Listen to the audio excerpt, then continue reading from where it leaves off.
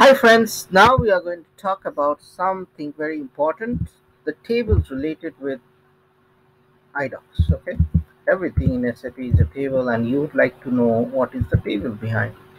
So the first transaction is EDIDS. This is the table, that's a status record, and basically it you can find the IOCs that has been created. So I'll just check for the ones that I created, and you can see if I double click, I execute for this date, and I get all the IDOCs that I have created. So this is the IDOC number.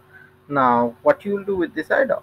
So let's try to find something, whether we have some views that has been created with this table EDIDS. Okay, so we work the smarter way.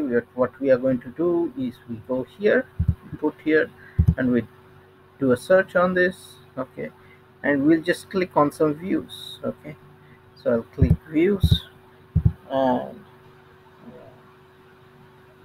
and here we click on it, and the moment I click on it, and these are the different IDOCs that you can see. So these are programs which I don't want to really see. I want views. Didn't I click on views? Probably not. I clicked on program. So let me go here, and I go into programs, and I click on views. Well, we don't was not found in any views. So let's see. What I'm going to do is we'll find another way. So what we can do is we go into SQVI, and we try to get some CDS views out from items. Okay.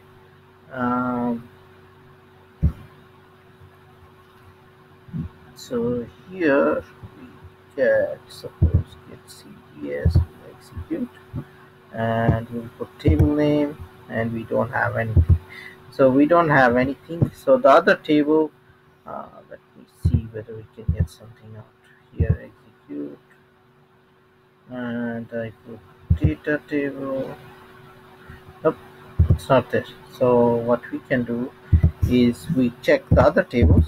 So the other table name is EDIDC. Okay, so basically that is the control record. Okay, so basically it will tell you what are the different status and all those things. Now you might say, what is the data EDIDT, or what was it? EDIDT? Yeah, no, EDID4, I think. EDID4 is the actual data piece where you have IDOCS that will contain the data that is contained in the segment, and this is very useful and very important. So EDID4, EDIDC, and EDIDS is very important. These are three tables that you should be using in if you are wanting to build any logic behind it. Okay, so that's it. This is the three very important tables for IDOC related data in SAP. Stay tuned to my SAP channel, and happy learning, and have a